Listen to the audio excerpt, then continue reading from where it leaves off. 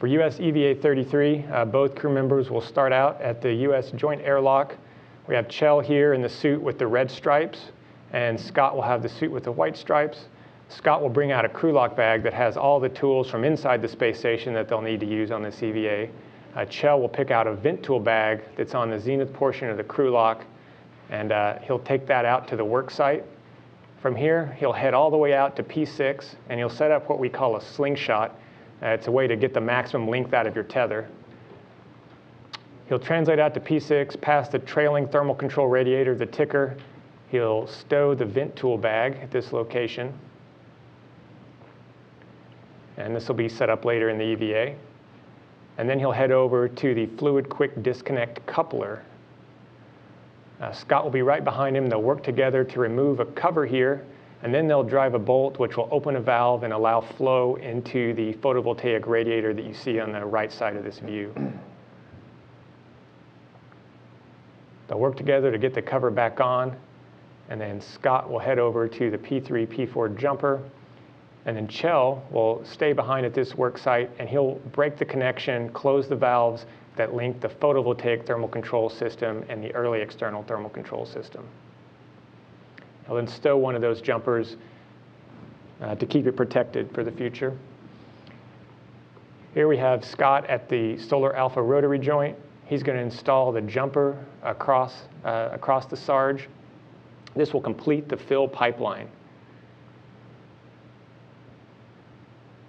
And meanwhile, Chell is going to start setting up the vent tool and vent tool extender.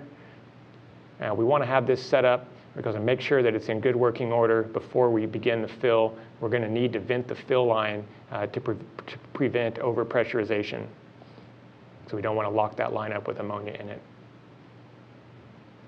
At this point, we'll be ready to start the fill. We have Scott over at the ammonia tank. He'll reposition a jumper, and that will route ammonia from the ammonia tank into the fill line. After a short leak check, as long as everything is successful there, we'll have Chell mate the P5, P6 jumper over to P6, and this will start the fill of the early external thermal control system. From there, he'll head back over to the early ammonia servicer jumpers. He'll open a valve, and that will initiate the fill of the photovoltaic thermal control system. We expect this to take about 20 minutes. So while that fill is going on, we're going to have Chell retract the trailing thermal control radiator. He'll be using a pistol grip tool, which is basically an EVA version of a cordless drill. He'll drive a bolt about 50 turns, and it'll retract the radiator. Once this is complete, we expect the fill to be finished as well. So Chell will head back to the early ammonia servicer jumpers one last time. He'll close that connection between the two systems and stow them in a safe configuration and leave those two systems isolated. He'll then pick up the bags that Scott left behind there. He'll move them to a new location that's more convenient for this portion of the EVA. And then he'll head down to the P5, P6 jumper. He'll break that connection in the fill line and route that to the vent tool and vent tool extender. And this will begin the venting of the fill line.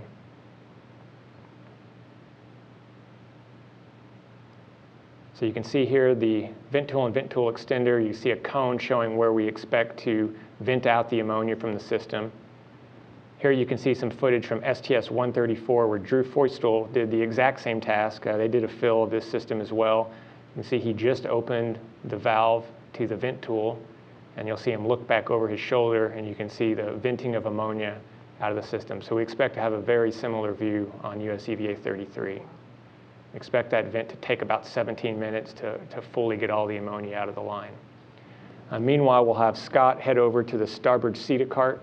He'll be reconfiguring this CETA cart so that we can take the mobile transporter to work site 1 and still rotate the Sarge. So he's going to fold over 2 brake handles and secure those with a tether.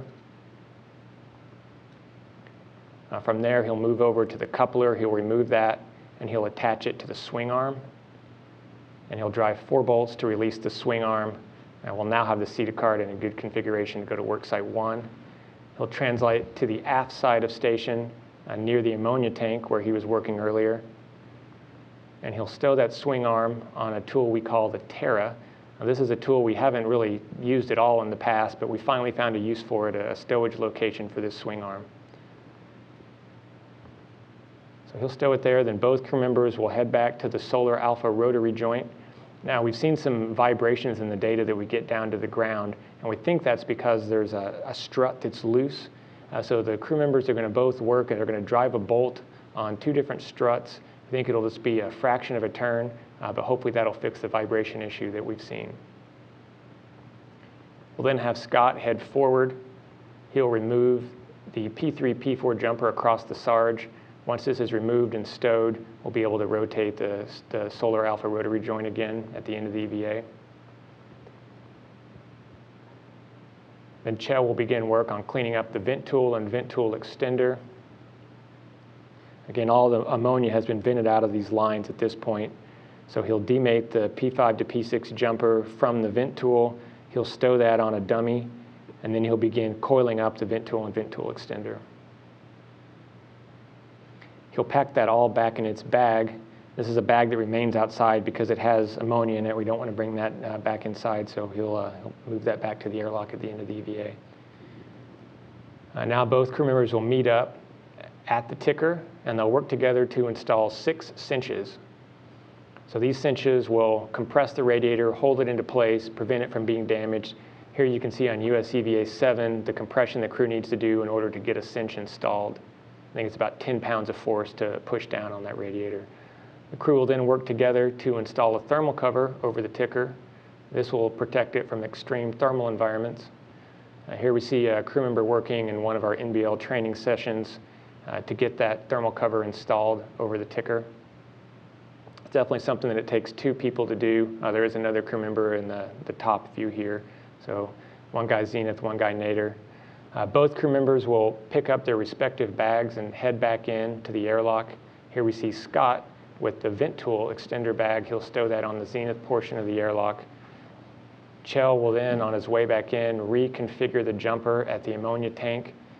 He'll move it to the vent position. In case we ever do get an overpressurization in the system, we have the ability to vent overboard if we ever needed to do that. Chell will then translate back towards the airlock. He'll pick up Scott's tether at the slingshot location. He'll come back in on Scott's tether, and he'll have the 2 crew lock bags with him that are bundled together.